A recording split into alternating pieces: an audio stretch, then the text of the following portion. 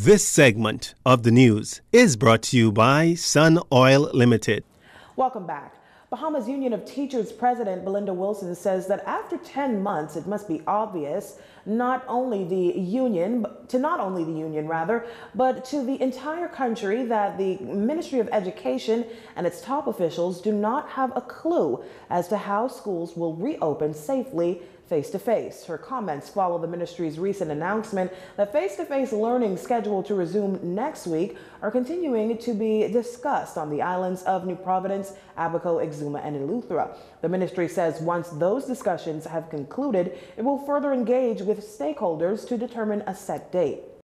Again, I urge them to accept the written and verbal recommendations and the logical advice that has been given to them freely from March 2020, when the COVID-19 pandemic first affected the Bahamas. I want to remind the officials at the Ministry of Education that teachers are the experts in education. Teachers have great ideas and strategies. She adds that education officials have fumbled the ball. Mrs. Wilson adds that the union is ready, willing, and able to assist the Ministry of Education to ensure students' education continues. In crime news, police currently investigating the second homicide for the week. This time, a male in his mid-30s succumbing to multiple gunshot wounds. His body was found on a track road running parallel with Graham Drive in the Yellow Elder Gardens area. Press Liaison Officer Assistant Superintendent Audley Peters was on the scene to give the details. Shortly before 7 a.m. this morning, officers from the Operations Unit were on routine mobile patrol along Graham Drive when they were alerted by a concerned citizen that a body was found unresponsive through a track road. The officers went to the track road, which runs parallel with Graham Drive and is commonly referred to as the Gulf. On their arrival, they found the body of a Negro male lying on the ground unresponsive with apparent gunshot wounds. Emergency medical service was summoned.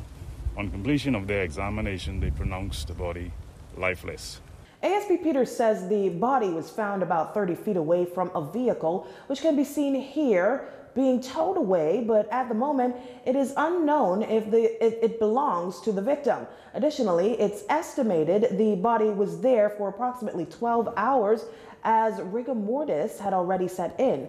When asked if there was any indication that the victim was a resident of this area, ASP Peters gave this response and this warning to the public. There's no indication that he's a resident of the area. However, historically, this area has normally been used for criminal activity in the past. We've had incidents that would have occurred in the back end. That's why we encourage persons not to travel on track roads or roads that they consider unsafe. And this is an area that we don't suggest that individuals should travel to. If you look at the terrain, anything notorious is liable to happen in an area such as this. According to ASP Peters, this is not the first time a body has been found in this bushy area. 50-year-old fisherman and longtime resident of Yellow Elder Gardens spoke to what the community needs to make it safer for its residents. Right now, they need to put a police station up in there, man. You see, they need a station up in there. They need to police them constantly, because the fellas they'll see when the police them coming through, and then when they done pass through, and every night you're hearing all kind of gunshots and stuff like that. See, now once they have these bush down, see, they can come where the bushes high up like that. They know once they come in the market, they can do anything they want to, and they're scared away. You see, because there's a lot of bush. But if they cut this bush down, then the fellas, it wouldn't be a spot for them to keep coming to do, for a crime nest and things like that. You're watching JCN News. Stay with us. This segment of the news has been brought to you by Sun Oil Limited.